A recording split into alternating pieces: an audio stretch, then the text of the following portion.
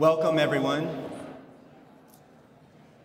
My name is Tom Williams, and I'm co-host for the Partnership for a Compassionate Louisville. We're not as good of hosts as we would like to be today because apparently we're such a popular event that we have more people than tables. So if everyone will try to bear with us and find a spot, I know our servers are being very helpful about pulling things together and helping people find some food. But before we start the program, I want to acknowledge a few special guests. First of all, we'd like to acknowledge our delegation from Winnipeg, Canada, that's down here in the front.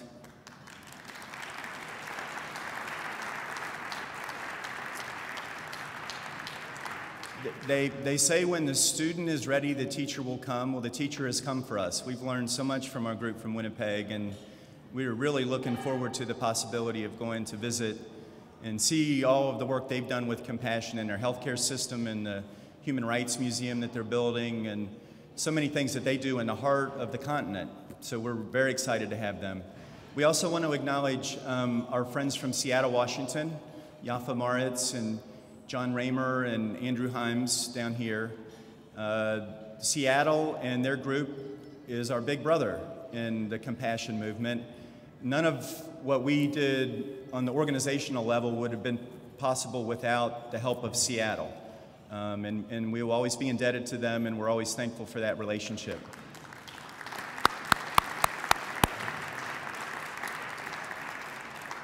We have good friends here from Springfield, Illinois, who share Abraham Lincoln with us. We had a nice visit with them, and they're trying to organize their city as well. We have a dear friend from Charlotte, North Carolina, Mr. Will Terry, who's here trying to organize Charlotte and is making good friends.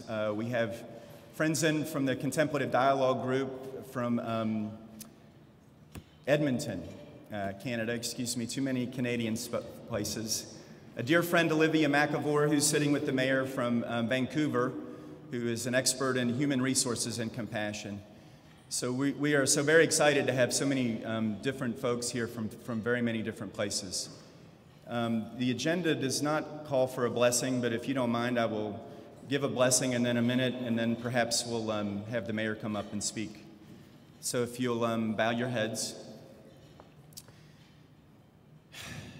Heavenly Father, source of all compassion, we ask that you bless this food, that you bless the water, that you bless the air that we breathe, that you bless the community that we live in, and that you spread your message to all. In your name we pray, amen. Thank you. We'll be back in a moment. Well, everyone, please continue to eat. It's nice to have difficulties with the lunch at a compassion gathering because it gives us opportunity to practice our compassion, doesn't it? Yeah. And I owe some forgiveness to some of our other guests that are in town. We have a guest from Charleston, South Carolina, who's back there with us. We have Sandy from Southern California, and the Conference of World Religions is here with us as well. And then last but not least is Dr. Robin Youngson, who is in from New Zealand and spending the whole week with us in Louisville to talk about compassion in healthcare. And he has a really profound talk that he's going to offer tonight at the Jewish Heart and Lung Center at 7 o'clock. So now it's my privilege to introduce our 50th mayor, Mayor Greg Fischer. He is almost a man that needs no introduction, but I'll go ahead and give one. And that is, I've never met an elected official that has less concern or less need for credit. He is really a man that's all about process. He's a man about inclusion, including everyone. And the other day I heard him say it, and it was really a profound statement for me to hear, and that was that government is about helping people achieve their human potential.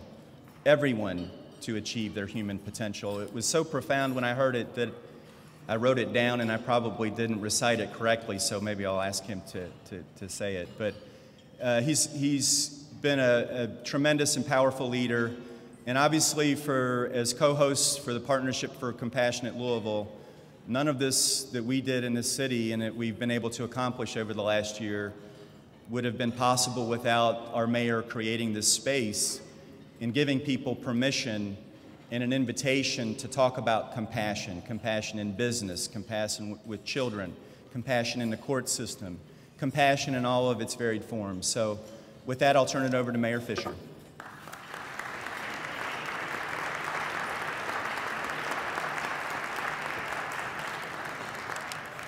Well, good afternoon, everybody. It's great to be with you, and we've welcomed all of our guests. How about if we also thank the people that are serving us here today? They're doing a great job.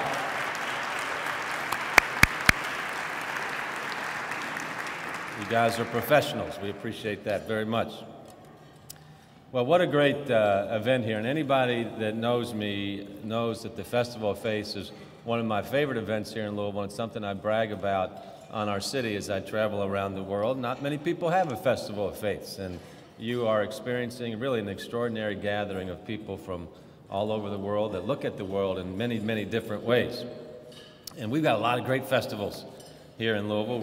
We were appointed Festival City of North America, so we've got a little two-week festival for a 2-minute horse race called the Kentucky Derby Festival, and then we have the Idea Festival and our Give a Day week that I'll talk a little bit about. So when we talk about the Festival of Faith being right up there at the top, you know this is just an outstanding gathering for us. And how many of you all are not from Louisville? Can I see a show of hands here so I understand the crowd a little bit?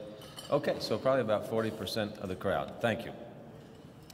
This festival really would not be having the kind of momentum that it has without Christy Brown. And Christy's over here.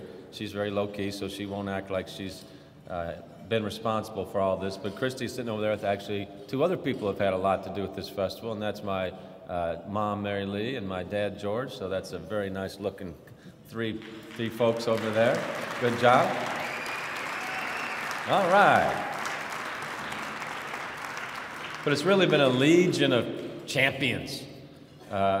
It seems like as we've come upon this word compassion and use it more, it's really picking up momentum as well. But this 18 years now, the festival has been in place, so it gets bigger and better every year here. And to me, it really represents the heart of Louisville. And I hope as you all from out of town are here, you see the heart of Louisville and what we have going on here.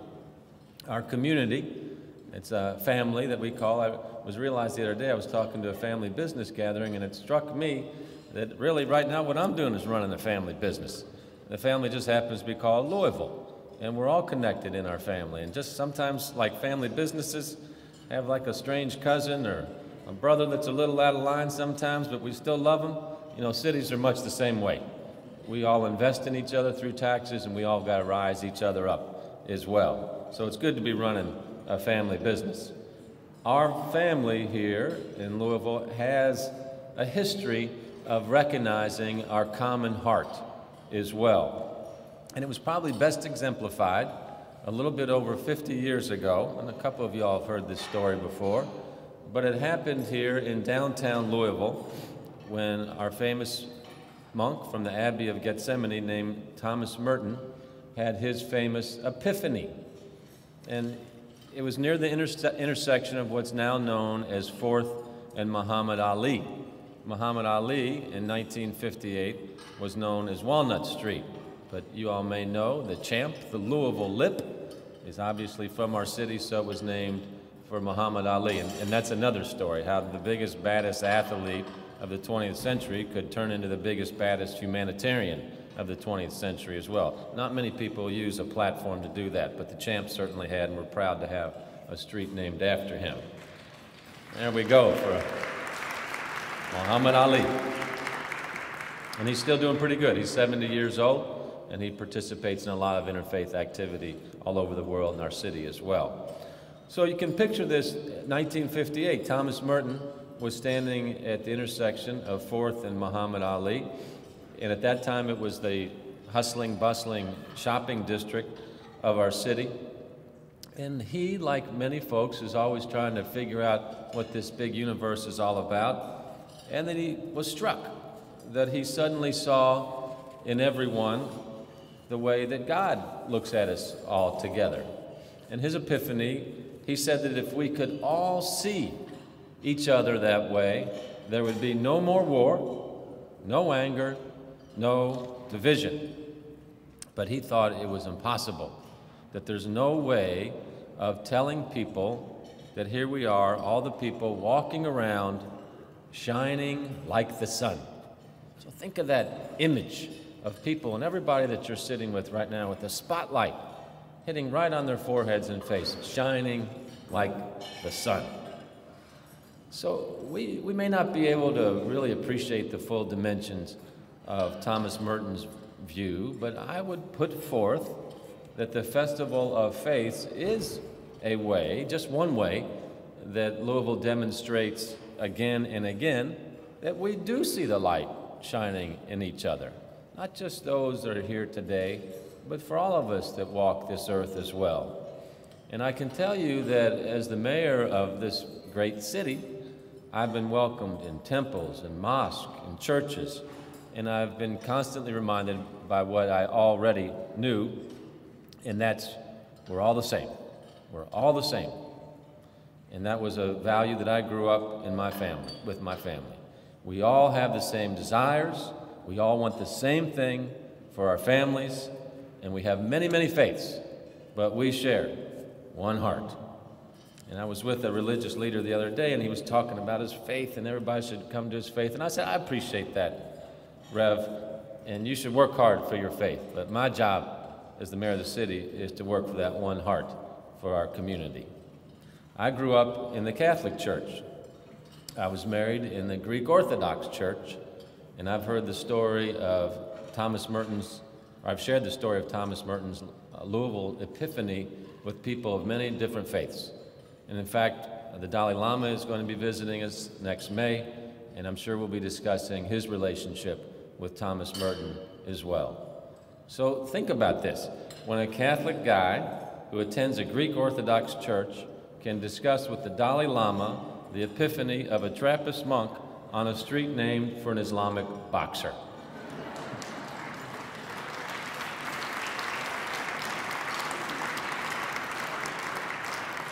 I think that really says something about our great country, but about our great city of Louisville as well. So we're proud of that.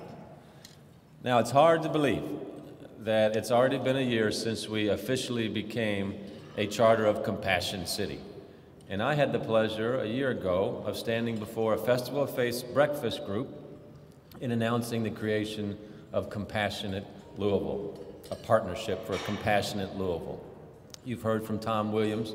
Tom does a great job. He's one of the co-hosts of the partnership. They don't call themselves chairs. They feel like that's too officious. So we're hosting. So it's Tom Williams and Sadiqa Reynolds, who's our chief for community building inside of Metro Louisville. And they don't just chair it, they host it, and they're facilitating the compassionate side and bringing together all of these activities in our city that we already have. And it's too big a job for just two people, so we were happy to welcome Brenda Frank just this past week as an additional co-host for Compassionate Louisville. So if Brenda, if you're here somewhere, thank you for everything that you're doing as well. Here she is, waving over it in the corner. Good job, Brenda. So even though it's just been a year since we announced the partnership, it's really gratifying to see the progress that we made. Last year at this point, to many people, the project seemed rather theoretical. Yes, they knew that we were the largest city to adopt the Charter of Compassion, and yes, they knew that Spalding University was talking about becoming a compassionate university. Eric Cowan of the Compassion Action Network in Seattle called us a hotbed of compassion, but I don't think we fully realized how quickly this would become part of our city's identity. Things started happening fast.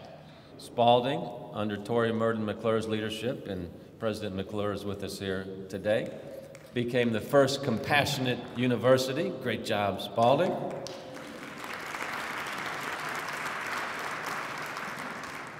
Louisville was named the International Model City of Compassion. And then many other groups inside of the city are leading as well. And it's really interesting to see how they bubble up by themselves. A group of seniors, 80 to 90-year-olds at Trayton Oak Towers told us about the compassion circles they have at their living facility. The elementary school kids at the Chance School, the Muhammad Ali Center, compassion is breaking out all over town. And at least 8 other organizations in town have adopted resolutions with the Charter for Compassion joining this effort. I find, as mayor, this is the #1 thing when I talk to crowds about, that they nod their head about compassion. More than economic development, more than sustainability, more than public safety, it's uncovering already what's inside of people's hearts. We manifested this as a community last May with the mayor's Give a Day week of service. It's easy to flap the lips, right? We say we watch the action. How can we bring compassion to life in a city? Many different ways, but one way we do that is through service. So the mayor's Give a Day week was a huge success last April. We counted more than 90,000 volunteer and acts of kindness in our city. Now at that time, when you're mayor, you can take a lot of license. So I proclaimed us the most compassionate city in the world, because that's one of the great things about mayor. You can proclaim most anything and people go with it. And then I challenged other cities. I said, prove us wrong. You know, show us that you're more compassionate than we are. So we've talked about our friends from Seattle that are here. Seattle, certainly, I could tell they were irritated when we said that we were the most compassionate city. It was like, how dare you suggest that you're more compassionate than Seattle? And I said, well, game on. So Seattle recently took us up on that challenge.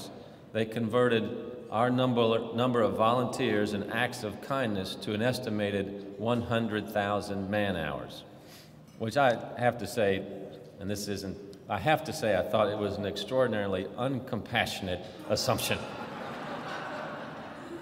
If you just estimate our 90,000 people at 2 hours apiece, that's 180,000 hours. But there's a limit to how much you're going to quibble and still claim to be compassionate, so I'm going to let it slide. So they went on their journey. They set out to beat us and tallied 150,000 hours of compassion over a month.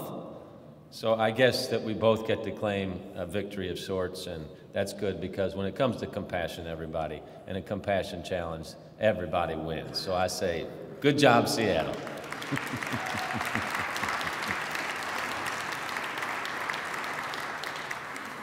So as I said, when I first started talking about compassion, I think a lot of people were really skeptical. As mayor, they expect me to talk about a lot of things, which they expect me to talk about jobs, which I do a lot. I'm a business guy, an entrepreneur that just happens to be mayor, so they expect me to talk about cutting bureaucracy, making government work more efficiently, and I also do that a lot. And they weren't even too surprised when I started talking about education and becoming a healthier city, which I also do a lot, because they realize that those are vital parts of improving our economy and certainly our quality of life here in the Ville. But compassion did surprise a lot of people. And I can still remember my political advisors, not all of them, but some of them saying, do not talk about compassion. Don't talk about Thomas Merton and epiphanies. It makes you sound weak and out of touch. People don't want their politicians to be weak. Well, I said, first off, I am not a politician. I'm a public servant, and compassion and love are threads that bind each and every one of us.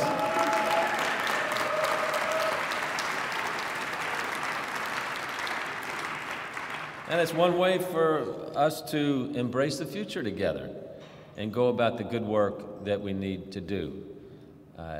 We are one community, we are one city, we are one family, so our elected officials should talk about things like compassion and love and how we help each other. How are we going to win in the game of life if we're not supporting each other? And as Tom talked about before, really the job, and when you take a look at a higher level of abstraction of government, should be able to help people realize their human potential. Some people don't need any help. Other people do need help, and we're in this together. So how do we help each other? And compassion surely is one of those ways we can express that. So slowly, I've watched the skepticism melt away, the skepticism about me and as an elected official talking about compassion. And I can say now, every day, I have people come up to me and say, let me tell you about what our organization is doing to become more compassionate. And so it's been very interesting how this has rolled along, both locally and now on a national level. I have mayors from Houston to Cambridge, Massachusetts call me and say, tell me about this compassion thing that you've got going on in your city. And when I accepted an award on behalf of our city as the most livable city, big city in the country, mainly because of our work around compassion, I challenged all the other 200 mayors that were present to beat us. Let's start a brush fire of compassion all around this country. And they said, game on, let's go. So the beautiful thing is, of course, that hospitality and compassion were already present in our city. And I think this is really the key for all of us. It's almost like people need permission to talk about things that for some are a little bit soft or not so direct. But there's big hearts and there's big souls inside of everybody. And some folks just need a little bit of help getting it out. But it's beautiful when you see it come out and people feel liberated when the discussions start and the actions start flowing forth in the community. Locally, as I said, we were already there with hospitality and compassion. It was very much like having a beautiful tree, but it's in a field that is a little bit overgrown. So in a small way, our Festival of Faiths, and maybe myself in a small way, we've been able to cut back some of that overgrowth around the tree and make it more visible and less choked out by the demands that really come at us every day. Call it the underbrush of daily life. So let's give it more attention. It's amazing what a little water and a little sunlight will do to help us all really flourish and really thrive. So later today, we're going to plant a tree of compassion right here at the African American Heritage Center. And I predict that we'll all be amazed at how fast it grows and how quickly people come to take comfort in its strength as well when they see themselves represented by the beautiful symbol of a tree. So I really appreciate the opportunity to welcome many of you all to our city, allowing me to take a little bit of your time today, and for the assembled masses here that are part of the compassion team already, I say keep up the good work that we're all doing around the world, and I ask you to keep spreading acts of those compassion and help the people in Louisville and help people all over the world see each other shining like the sun. Thank you.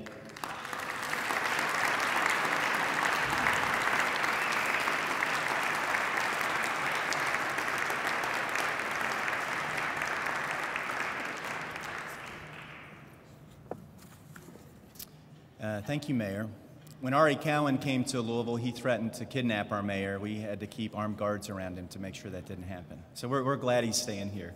It's my pleasure now to introduce someone who was there at the start of the Charter for Compassion, Dr. Joan Brown Campbell. One of the best compliments you can ever get is to have Toy Murden say she is the real McCoy. And Tori has spent some time with her and said, you have to meet this woman. She is the real McCoy. She's the real deal. The Reverend Campbell was ordained a minister with standing in two Christian denominations, the Christian Church Disciples of Christ and the American Baptist Church. Like many women in her generation, Reverend Campbell was first a wife, a mother, and a community volunteer. At the age of 50, she was ordained. She was already a leader in the ecumenical interfaith movement where she gave leadership for over 30 years. Dr. Campbell is truly a first woman. In every job she held, she was the first woman to carry that responsibility. She was the first woman to be Associate Executive Director of the Greater Cleveland Council of Churches, the first woman to be the Executive Director of the U.S. Office of World Council of Churches, the first woman ordained to be the General Secretary of the National Council of Churches of Christ in the United States, and today she is the first woman Director of Religion at the historic Chautauqua Institute. Her daughter, Jane Campbell, follows in her mother's footsteps as the first woman mayor of Cleveland. Dr. Campbell's going to talk about dangerous dreams and the birth of the Charter for Compassion. Thank you.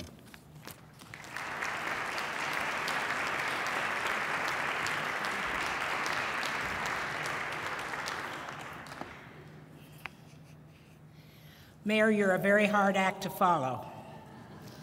But let me say to you, on behalf of everybody gathered here and people that don't live in Louisville, that know what you're doing all around the world, thank you for your decision to become a compassionate city, with Seattle, of course.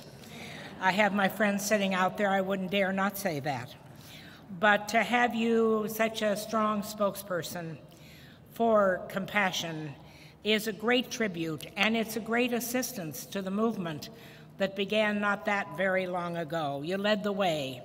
You offered a model for other cities, and you stepped into the unknown without all the answers, and not afraid of somebody calling you a softie. And I quite admire that. You were willing to be misunderstood for the sake of compassion, because whether we want to admit it or not, compassion is always a risk, because it has unknown consequences, hopefully all blessed ones, but not always an easy path. I want to tell two mayor stories just to begin my part of this day's adventure. It requires my telling you just a little bit about my own history and background. When I was a very young woman, it seems younger to me all the time. I think I was about 33 years old. And my pastor, who happens to be in the congregation today, began strong sermons and actions in the civil rights era. It was very near to the beginning of the time that Martin Luther King came to be known. Very soon after he had given his speech, which this year we will celebrate the 50th anniversary of Dr. King's speech in 2013. One day, it was suggested that a small committee that I had been part of might think about inviting Martin Luther King to the congregation that I was part of. I went to this meeting, urged Martin Luther King. He made a statement here where he said, "I've never been in a white church. I've been asked to be in black churches in Cleveland every time I've come." And I said to him, my trademark being, "Here am I, send me." I said, "Well, you're welcome to come to our church." I had no idea that this congregation, whose minister had taken such a strong stand for civil rights, that this congregation would have within it people who did not only did they not think it was a good idea, they thought it was just about the worst idea they had ever heard. And so there ensued within the congregation a battle about whether or not Dr. King would be able to be present in the congregation. This was quite a few years ago, my friends. The decision was ultimately made by those in the congregation who had the strength to say, "Of course he's welcome." Some of the powers that be said, "Well, he will have to speak outside." That was not really very smart on their part, since had he have spoken inside, we could have only held about 400 people. The fact that he spoke outside, and I will tell you, I never did understand this, because if people didn't want it known that the congregation was doing this, having him outside seemed to me not a very smart move. But we had probably about 2,500 people. And that congregation's life will forever and always be marked with the enormous gift of Dr. King's presence. And it's marked the history and the character of that congregation. For my own life, it created enormous complexities, having been one of the people who took leadership in this. The reason Dr. King was in town, Mayor, was because this was the year that Carl Burton Stokes was going to run for mayor of Cleveland. He was, as people know and history tells us, he became the first African-American mayor in the United States of a major American city. Our role as a congregation was to help get the vote out, to make sure that Stokes did, in fact, become the mayor. Well, this race for mayor in Cleveland tested both the church and the city. I will have to tell you that compassion was in short supply. There was lots of protectionism that came about as a result of Carl's race for mayor. And Carl Stokes used to say, if you care about the poor, don't just begin a hunger center. Elect a mayor who believes that the poor matter. Translated to today, he might have said, elect a mayor who will take a chance on compassion. He said, elect a mayor who's willing to risk legislative matters that will provide better housing, more jobs, better education, emergency food, and health for all of Cleveland's citizens. And that was the beginning of my own journey, was through the election of Carl Stokes. I remember going to the west side of Cleveland, which at that point in time was not at all favorable to the election of Mayor Stokes. And I took my children with me. My children used to say, how can you object to something if your mother is leading the parade? And that was a little bit tough. And we were not treated very well. People threw things at us and called us names.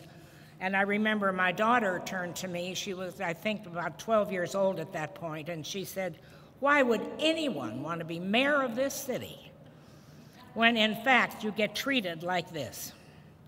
When she called me on the phone to say, Mother, I've decided I'm going to accept the challenge to run for mayor of Cleveland, I reminded her of her comment and thought that she had best know the words of her own wisdom in such a situation. Well, all of this began to touch on my own memory and my own experience with compassion. I learned the hard way that compassion is more than just feelings. It's a risky response, and sometimes it's a dangerous dream. You know, it's the passion part of compassion that gets us in trouble. Without passion, not a lot would happen in life, but it's never easy. Passion drives you always, in this case, to do the best, but it always makes people nervous. It is risky, and it is not always the easiest path. The second mayor story is one about my own daughter. It was 3:30 in the morning. My daughter called me and she said, Mother, you have to come right now. I need somebody to stay with the children. And I said, all right, Mayor, I'll be there. This was how we came to address her. And she said, my safety director called and said that he's sitting in my driveway and that they need me immediately for a great emergency that the city is facing. There was no explanation until she got in the car of what was happening. The assumption was that she would go. The assumption was that there would be somebody to take care of the children. The assumption was that the city would respond to this tragedy, and it wouldn't take time to make it convenient. There was no time for questions, only time for action. 9 children had died in a terrible fire. The questions came later. The response was immediate, unquestioning. It was a compassionate city's response, and a compassionate response by a mayor who cared deeply about the city. As we seek to understand compassion, this brings me, excuse me, is it not right? The mayor's taller than I am. This brings me to a point in the speech to ask just a few moments of your time to talk a little bit about what is compassion. And how did the dialogue begin? Let me tell you just a little bit about Karen Armstrong, who is probably singularly responsible for the movement that's growing and blowing like the wind through our towns. She was the architect of the Charter of Compassion. Let me tell you how I got to know Karen Armstrong. She was invited to come to Chautauqua. We were going to have 9 weeks of our program every Friday. We had determined that if we were going to do interfaith work at Chautauqua, we had best have a better understanding of Islam than we did. And so every Friday, we were going to discuss Islam. Karen was going to be our leader, and we were going to have an Islamic speaker every one of those 9 Fridays. It was a great idea. Everybody was for it. Everybody said, yes, that's right, we must do this. The only difficulty was that the decision was made in January and February, and the decision was made, and it was carried out, but it came after 9/11. And before the decision had been made to have Karen do this, 9/11 had not happened. And the enthusiasm for understanding Islam was of a totally different character after 9/11. They were probably some of Karen's most difficult 9 weeks. Someone said to me, surely not at Chautauqua. Surely there's not prejudice at Chautauqua about Islam. I'd like to tell you that the answer to that is that's true. The fact of the matter is, if you remember, 2 things happened after 9/11. We had the most magnificent interfaith moments this country has ever had. And then we went to war. And after that, the turning against Islam became very, very strong. And any organization at that point in time trying to help understand Islam was going to face difficulty. Karen was in the heat of it. It wasn't everybody. It wasn't more than 3 or 4 people at times. But it was not an easy summer. But she was a rock, and we needed her desperately. And no matter what people said to her, her ability to be, I said to her, Karen, you are the ultimate compassionate person. She said, do you think that's what it is? I said, yes, I know that's what it is. And she helped people come around to understanding. When someone stood up and said something about Islam, she said, let's just stop for a minute. Let's think about Christianity and the Crusades and the Inquisition. Let's think about the fact that in every religion, there have been times we're not proud of. In every religion, there have been people that are extremists, but we can't deny a whole religion because of the acts of some few people. And so out of that experience, when Karen was asked by the TED organization, they gave her what I think was an absolutely remarkable opportunity.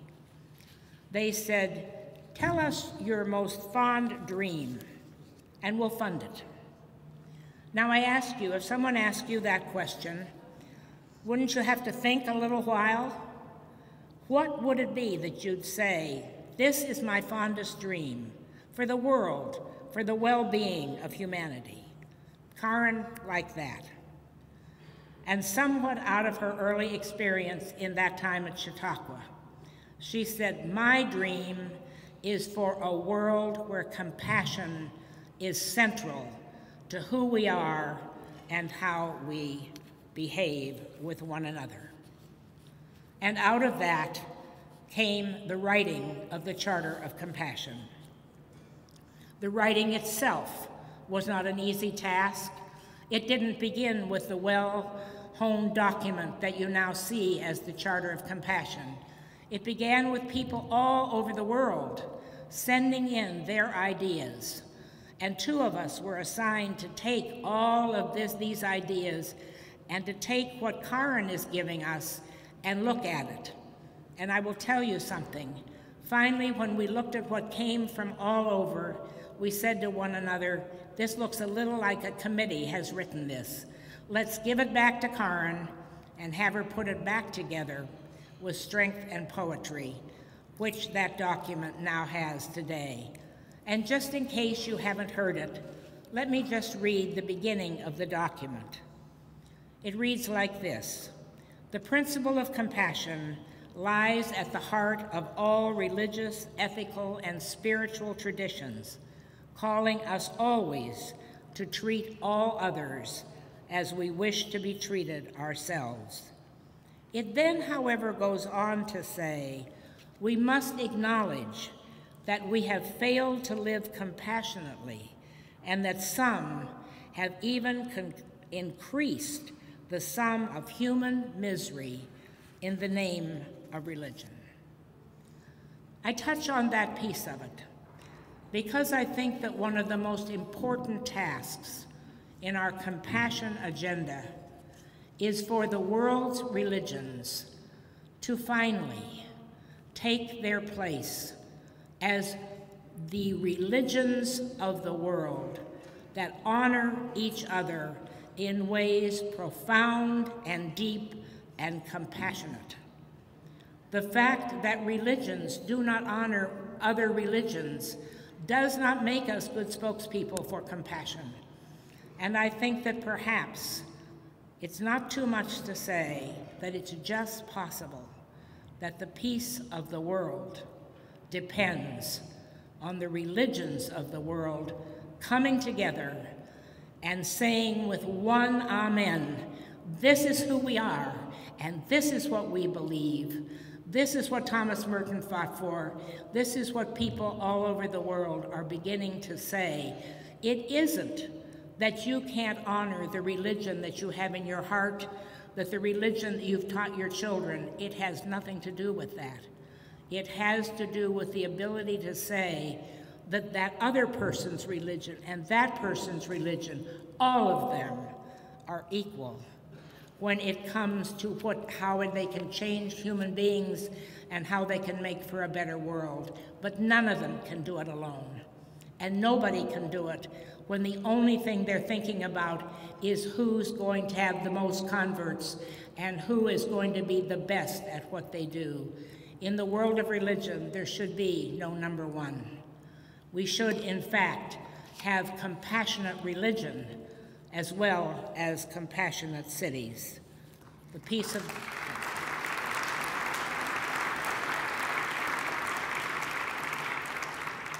of the world just might depend on it. Just a few closing remarks. Why do cities matter, Mayor? I believe that cities are the most important entities around the world. Cities are where the elected officials live close to people. My daughter is now the Chief of Staff to Senator Landrieu in the United States Senate. She much preferred being mayor. I said to her, what would you be if you, she said, I'd be mayor. I'd be mayor because when you walk out of City Hall, she said, as much as it makes you crazy at times, the fact of the matter is, they're your people. They know who you are. They know how to call you up.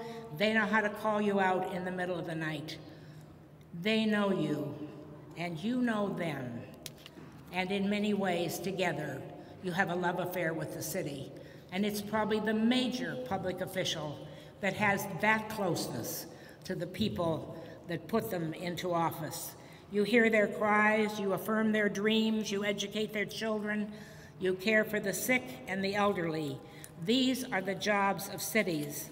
So with cities and within them, we need compassionate hospitals, compassionate schools, compassionate businesses, compassionate religious bodies, and, my friends, we need a compassionate media. Truth-telling without getting everybody in trouble unnecessarily at all times of the day and night. And the fact of the matter is, let's go for that one. And so we say, one of the things I think we have to think about, and I would invite everybody to have this conversation, we need to think about individuals, not just famous individuals, but individuals that we know who have led compassionate lives, people who in their neighborhood are always the ones when someone says, you know that person that moved in? No way, don't talk to that person. This is not going to be good news for this neighborhood. There's going to be somebody in that neighborhood that says, excuse me, weren't you ever new in this neighborhood? Did you want somebody to think about that with you? It's easy to think about Nelson Mandela and Gandhi and Martin Luther King and the great names that come to us as compassionate examples. But what we need is to think about, where are our compassionate examples? I would invite all the cities to have a contest on compassionate examples of lives that people have led that are truly compassionate. But it will mean defining compassion in deep and profound ways. Compassion often requires sacrifice. It almost always is not necessarily going to make you popular. And it means knowing the difference between your good and the common good. And so for what this city has done, for what cities will do, for cities all across the world that may begin to think of themselves in these terms, we owe a huge debt to Karen Armstrong for her dream and what I would say for what is for her sometimes a dangerous and a dream more than she had counted on. And so we give her our thanks.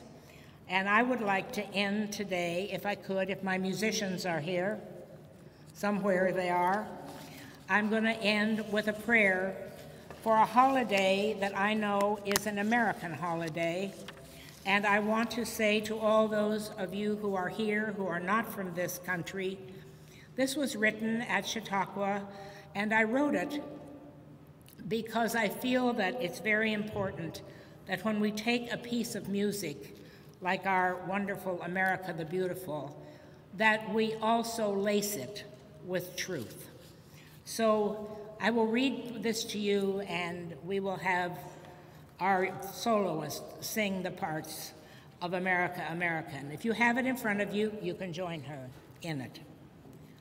We are a nation, blessed, O God, with waves of grain, majestic mountains, and fruited plains. We give thanks for your great gifts and pray for generous hearts, that even in moments of undeserved suffering, we might respond with compassion to a hungry, hurting, and war-weary world. Holy God, you created us for freedom. You called us out of slavery, out of darkness, into your miraculous light. You set among us pilgrims and prophets and peacemakers who dared to dream of an America that would be to the world sign and symbol of life and liberty and justice for all. We yearn for that America. Walk beside us and whisper that vision of hope in our ears again and again until America's flaws are perfected and liberty is laced with love and we claim the whole world as our neighbor.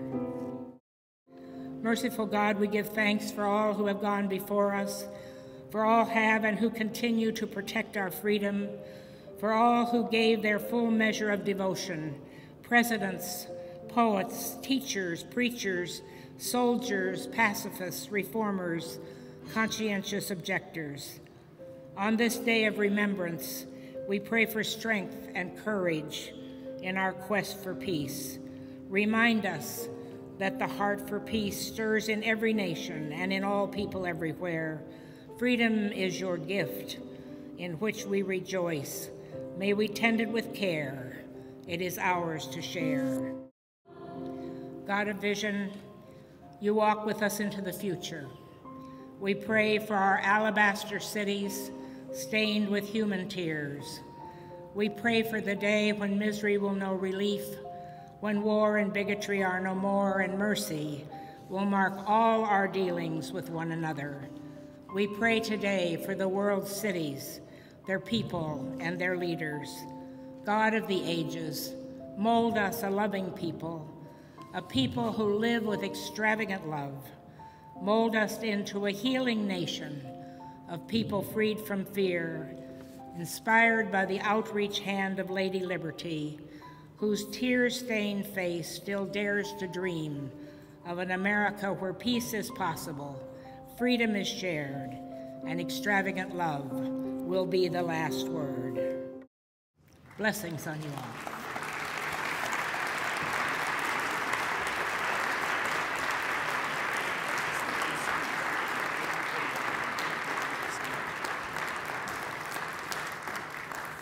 Thank you, Dr. Campbell. Compliments of Carmichael's Bookstore. She is going to be available to sign books after the session, so if you'd like to say hello. And then I'll conclude with, she called for examples of compassion, and I want to share one from our friends in Winnipeg. Just, I guess a month or so ago, they had a bus driver who noticed a homeless man that had no shoes. So he took off his shoes and gave it to the homeless man, and really started a brush fire of compassion in Winnipeg, and spoke to the mayor, and it's been on CNN. And we know there's so many examples like that here in our community as well. So thanks to everyone who provides us inspiration to each other. Please have a wonderful rest of the day. Visit the booths and visit the sessions this afternoon. Thank you.